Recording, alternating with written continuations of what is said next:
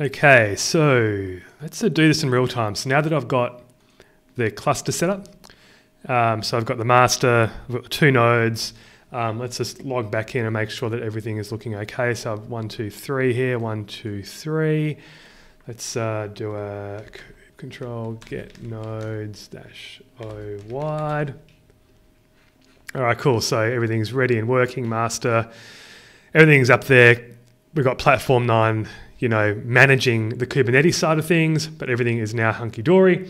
So let's now go and talk about the storage. Because at the moment, if we do a kube control get SC, there's no storage class, there's no real storage here. So this is just a raw cluster. We do have the networking set up from before. Let's try and get that. There we go. So Metal LB is doing the load balancing. That's all good. So we're ready to go with the storage. So I'm looking at Rook, which is basically going to install and manage Ceph at the back end. So using a bit of object storage, Rook interfaces with that and does things from what I can read pretty well. Like previously I've looked at Longhorn, but honestly I had some problems with the CSI and the volume snapshotting, which is obviously key to what I want to be doing here with the application that we're going to run in dev, and also how we're going to move it to production eventually, right? So what I'm going to do first though is I'm going to just actually record this part. So I'm going to use ASCII. Let's have a look and see if I can find history, grep ASCII. No, so let's go and just do an ASCII. Oops, I'm going to find it here. Let's find out what we've got to put in. I think I've installed ASCII. ASCII Cinema, that is. So let's do an ASCII Cinema record. This will drop us into another shell. Oops, haven't installed it yet. Okay, let's install ASCII. So those that don't know what ASCII is, it basically is a screen recording tool. Lets you take what you've done in a CLI session and it will record that and put it online. And then the cool thing about it doesn't actually put it up as a movie. It puts it up as what looks like a movie, but you can still copy and paste the commands in, which I find is really cool. So let's do an ASCII record. Okay, there we go. So now we're back in, we're recording. So now we're actually recording the session. Now let's go and install Rook. So the first thing we're going to do is we're going to go and make sure that we're in, where are we? Okay, we're in the root section here. Okay, so let's go and clone the project from GitHub. So we're going to clone it into the local system here. Okay, so let's go cd rook. And what this has done, if we go here, we can see that we've basically downloaded the whole project into this location. It's got this good set of basic stuff to go in and do an example configuration, which works pretty well from what I've read. So let's go and do Ceph, okay? And it's got a bunch of YAML files. We're effectively just going to do some default installs here. So let's run this. Okay, create a bunch of objects. Let's now create the cluster. Okay, and now we want to basically watch this thing build out. So this is going to take a little bit of time to do its thing, but let's have a look at it and see what it's doing. So you can get pods, let's watch it all build. So it's going to download the runtime in the container, and then it's going to kick off a whole bunch of things. So let's come back when this is actually finished. It's got to download a fair bit. So while it's happening, how this is working is you need, so it's obviously Rook will present block storage to the Kubernetes cluster. A number of different options as well there in terms of what it can present. But effectively, if we go to the other nodes here, we'll see that we've got the main device, which is the main disk, and we've got SDB. That's a raw device. So as part of this configuration on each of these clusters, so it's going to set up a 3-node Ceph cluster.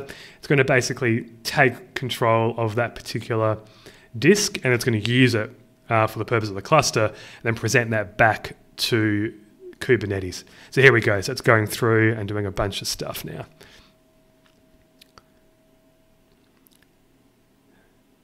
So effectively installing Ceph at the back end on the 3-node cluster, and then it's going to install the Rook components, which is how Kubernetes will interface with the storage. So let's give this time to finish again.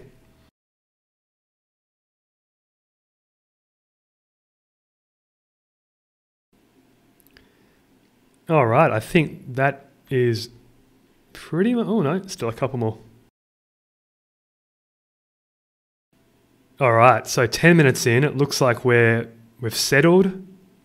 Okay, so everything is, nothing else is being created, everything's completed. So we've got every pod in the namespace is now running, everything is good to go. So the next thing to do is just to make sure that Ceph is running properly. I think they've basically included like a little container runtime that you can actually use to call some Ceph commands to make sure that everything's up and running. So that's like Toolbox. So let's see if we've got this Toolbox YAML file. Okay, so here it is. So it's going to download, yep, okay. Download a little, it looks like a container runtime that we can do some things in. Okay, so let's basically configure this now.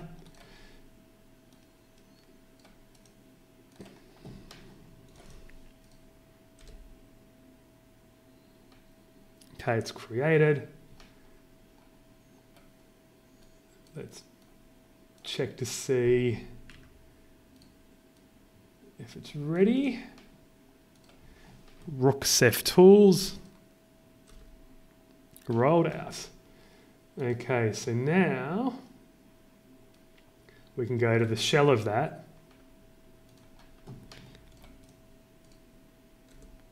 Okay, we're in the shell there. And we can run some commands here. So let's do a Ceph status. Okay, so there we go. So what have we got? One pool, OWASPs are in place. So we've got 300 gigs available, which is correct because it used the 3 100 gig drives that I had. So now if we go back to the nodes, or the workers, you'll see that Ceph has claimed SDB on both of them. And this is actually on the master as well. That's our 3 drives there. Very good. Okay, so let's do an OSD status. So Ceph OSD status. Okay, everything's looking good there. Ceph DF. Cool. And a Rados DF. Everything looking good there. Right, so we're good here. So we'll leave that toolbox in play. We'll leave it running. Go back to the master command line. And now the next step is, this has got a dashboard. So we're going to basically expose the dashboard. So if we do I think it's all, and the great thing about it is everything's here, right? So let's VI, let's have a look here. So we want to get the services that are running within this namespace. So everything that's been installed so far. So we can see here that we've got a dashboard here, not exposed, running on 8443. So let's now expose that dashboard. So if we do a VI, so we want to do it via the load balancer. So dashboard, external https.yaml. So type node port. Let's change that type to, actually, is there a load balancer thing as well? So let's try. No, let's try. Here we go. Dashboard load balancer YAML. It's pretty much there. So it would have been just change the node port to the load balancer. But what we'll do is we'll take this one and we'll run this. That's a keep control, create, -f, dashboard, load balancer. Okay, now if we get the services again, there we go. We should see that Metal LB has assigned an IP address from the pool, and we're good to go. So there's also a way to get the password. So admin, so there's a default admin user that runs and gives you the password. You can copy that if you want. It doesn't matter. This will be destroyed. Okay, so let's just go and take a quick look at the dashboard just to see what it looks like, because I think it's pretty cool. So if we log in here to the exposed IP, which was a metal LB, let's do username of admin, and let's get that password actually, just so we can put it back into play. Let me just grab that. So let's use that password that we had before. Let's log in. So again, this gives you a bit of an overall status of what's happening under the surface. I mean, obviously Kubernetes is interfacing with this through Rook, but it's there for a view anyway. So just handy to see what's happening, especially, you know, throughput is interesting, capacity, all that kind of jazz. It's just handy to have. Okay, so with that all done, now let's go into the funky thing and actually start to create the storage classes. And let's get the volume snapshotting going. So this part is definitely not for the faint-hearted. So what we're going to be doing here is we're going to be going and leveraging the official Kubernetes CSI Snapshotter CRDs, and we're going to run a bunch of them. I've got them all copied here, and it's going to go through and effectively prep this cluster for the snapshotting capability that we need. So effectively, volume snapshot class and the snapshot controller. So we've got to take all of these and run all of these here. Command, oh, that's annoying. Okay, so let me just, my cut and paste wasn't very good there. Let's just run these all in one go, one after another. So I'm basically taking these directly from the internet, right?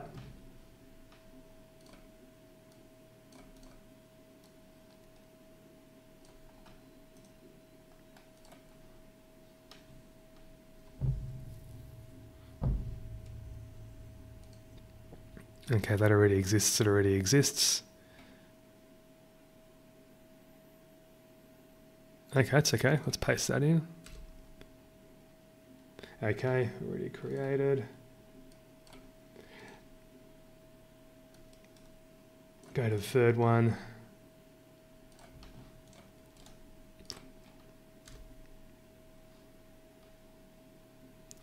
All right. Now, this is just, for me, this has been the hardest thing to wrap around how to get this working, okay?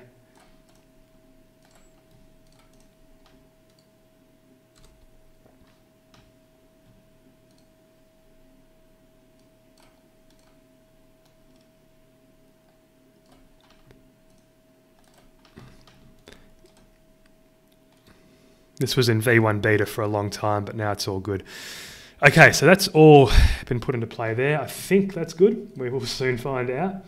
So now what we're going to do is we're going to go and actually use the Ceph, the Rook provided storage class to create that. So we're going to go into, where are we here? So CSI.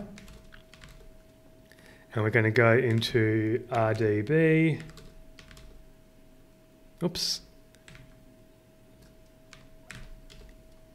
And you can see we've got a bunch of YAML files, a bit of CRD, a few CRDs here. And now we're going to basically create the storage class and the storage snapshot class as well. So let's do the storage class first. Okay. And now we want to create the snapshot class. But before that, I want to take a look at the actual YAML file, because I want to just try and change this to V1 and not the beta. I think that's correct. Okay. Actually, that was already there. All right, that's okay. We might get a few errors on that, or a few warnings down the track. That's okay. So now we want to create that. Okay. So now we should have a storage class. Get C. Right, there we go. Okay, cool, cool, cool. So we want to make that storage class now the default. That will just save some pain when we're deploying applications a little bit later on. Okay, it's patched, so now it should be the default. Cool. Okay, and next here, let's do a look and see what volume snapshot class we got. So kube control get volume snapshot class. Okay, so there we go. Excellent. So here's the thing. How can we make sure that this is actually okay? Well, actually, to start with, I'm going to just finish off. I'm going to do a Control D here. I'm going to exit, which should take us out of the recording. So let's enter to upload that. Okay, so now what I want to do is just test to make sure that everything is okay. The best tool to use actually is one from Kasten. So what I'm going to do is I'm going to make sure we've got wget installed. Yep, we're all good. And I'm going to get what's Kubstr. So Kubstr, I'll post the link as well. But Kubstr is used to basically test to make sure that we're all good with storage. Okay. So I realize I shouldn't have done it in this particular directory, but that's okay. Let's move it to root. No, we're already in root. Because I exited. Very good. I'm in the right place. Don't mind me. Okay, we're going to do a tar minus x xvf Kubstr. Okay, we're going to do a where are we? Chmod plus x to make it executable on Kubstr. Okay, so now if we run Kubstr, it's going to go in and test the system. So it might give us some warnings. Yep, so we're all okay. So this is a CSI driver. It's got a storage class and it's got a volume snapshot class as well. So looks like I did use, in one of those descriptors, I did actually use the V1 beta one. That's okay. We could change it later. It doesn't impact it for this. Obviously, if you're running this in production, which is later on, we would have wanted to use the V1 and not the V1 beta one. Okay, so with that, what I now want to do is test out the snapshotting to make sure that we're actually good with that. And Kubstr as well has a really good tool that's inbuilt to test the snapshotting to make sure that we're ready for whatever we're going to do, whether it be backup or, you know, stateful applications. So what this is going to do, it's going to download a container, it's going to run it, and it's going to do a snapshot of an application, and then it's going to try and recover it as well. So don't worry about those particular ones there. That's just, again, talking about the fact that I didn't change it to V1 from V1 beta. So it's created a snapshot successfully. Now it's trying to restore the snapshot. This pretty much means that we've successfully deployed a Kubernetes storage. Rook is working beautifully. It's leveraging Ceph at the back end. Perfect. There we go. Okay, so we've taken the snapshot. We've been able to back up and recover that particular stateful workload. So we're very good here. Okay. All right, so there we go. So if we clear that, and if we now go back and look at, you know, control get pods -n Rook-Ceph. Everything is now running. The toolbox is still running. We've basically got this purring. We've validated the fact that we've installed the CSI. We've got the snapshotting working. We've got the volume snapshot. We've got the storage class configured. So Rook is presenting block to the Kubernetes cluster, but at the back end, we're running object storage, which is pretty cool. On to the next one.